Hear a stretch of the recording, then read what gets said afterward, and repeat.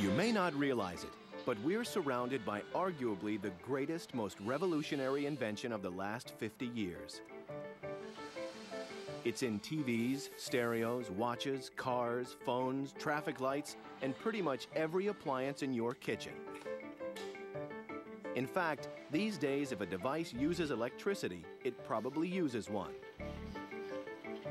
The tiny gizmo in question is, of course, the silicon chip. Making these extraordinary miniature electronic brains is one of the most complex manufacturing tasks ever attempted. So, how do they do it? Texas, USA. Home to big stuff. Big cows, big boots, big hats, big mustaches. But Texas is also the birthplace of a miniaturized miracle, the silicon chip. And here in Sherman, 20 miles north of Dallas, is the MEMC fabrication facility. In this strange, futuristic-looking plant, they produce silicon wafers, which are the basis for all modern microchips. Silicon has special properties because it's what's called a semiconductor.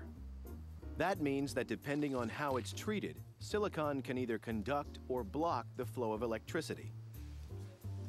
It's this property that makes it ideal for supporting the millions of tiny transistors necessary for a modern computer chip. But because these transistors are so incredibly small, the silicon base on which they rest needs to be absolutely flawless. It took decades to perfect the process of producing silicon with a perfect monocrystalline structure. They begin with raw polysilicon, or poly, and heat it to over 2,500 degrees Fahrenheit inside a special sealed furnace, which has been purged with argon gas to eliminate any air. The resulting lake of molten silicon is then spun in a crucible, and a silicon seed crystal, roughly the size and shape of a pencil, is lowered into it while spinning in the opposite direction. As the molten polysilicon is allowed to cool, the seed crystal is slowly withdrawn at around 1.5 millimeters a minute.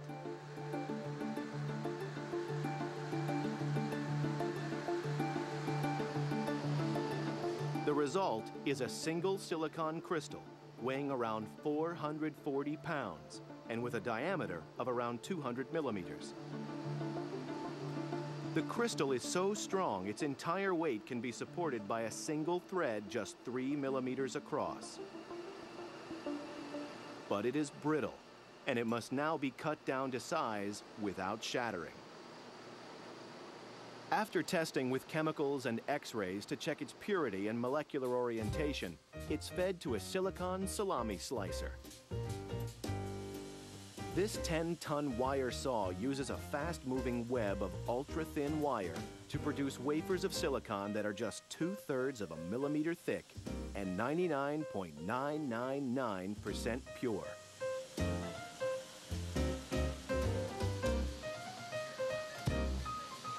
Once cut, there are microscopic marks left on the wafer surface, so it's time for a buffing using a process called lapping.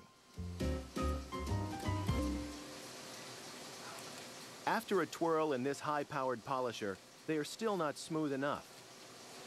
So they're given yet another buff using a chemical process.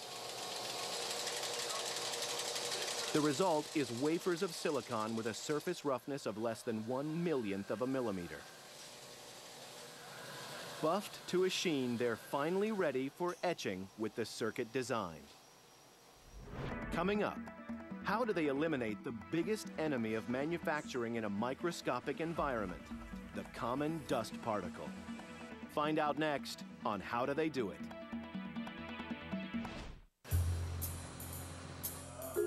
Packing millions of transistors onto these tiny silicon wafers is the job of chip manufacturers like Texas Instruments.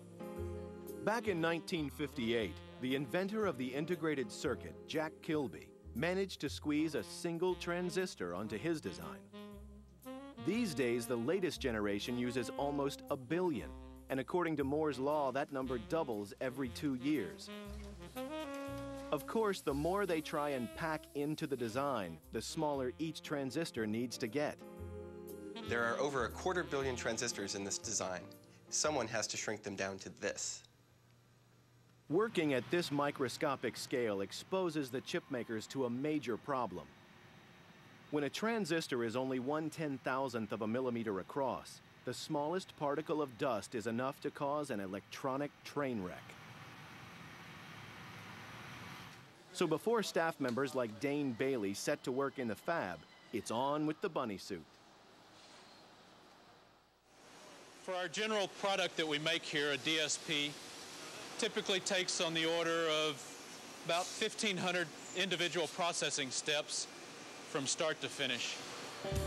With an area of just under 194,000 square feet, the fab is a Class 1 clean room.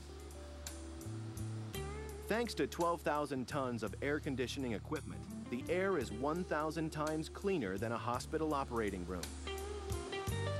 There's actually less than 100 particles per cubic foot of air.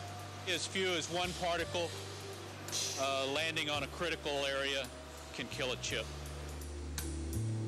To give you an idea how clean this room is, walking alone produces 5 million particles every minute.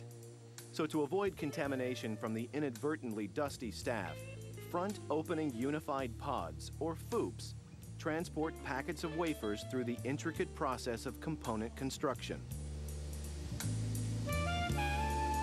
The key problem is miniaturizing the complex designs and imprinting them onto the wafers. It's done through a process known as photolithography. First, the wafer is coated with photosensitive chemicals which harden when exposed to UV light. In sealed dark rooms, light is shown through an image of the design, then through a miniaturizing lens and onto the coated wafer. When the chemical is washed off, the design remains, just like a developed photographic image. But in order to pack all the components onto the wafer, they are built up layer by layer, like floors in a miniature skyscraper. To complete the job, the FOUPs cycle the wafers up to 40 times, repeating the photo etching process for each new layer.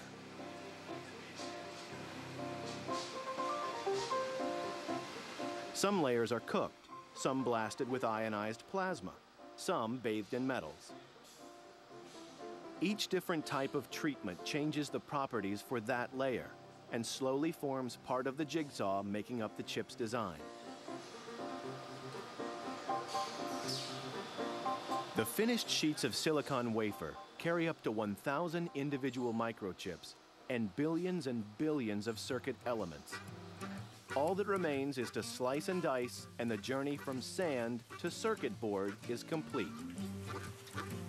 What was once a worthless pile of sand can now change hands for more than nearly $700 an ounce and calculate pi to 1,000 decimal places in the blink of an eye.